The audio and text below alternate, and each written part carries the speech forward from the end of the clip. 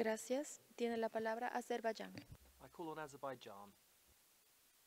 Madam Vice President, while acknowledging primary responsibility and the role of states in promotion and protection of human rights, we are of the view that technical assistance and capacity building of states in the field of human rights should remain the core of activities carried out by the UN system, particularly by the Office of the United Nations High Commissioner for Human Rights.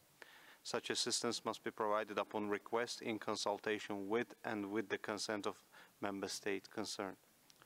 We therefore welcome new and existing initiatives aimed at providing human rights technical cooperation and capacity building support in consultation with and with the consent of the states concerned to assist them in implementing their human rights obligations as well as voluntary pledges and commitments.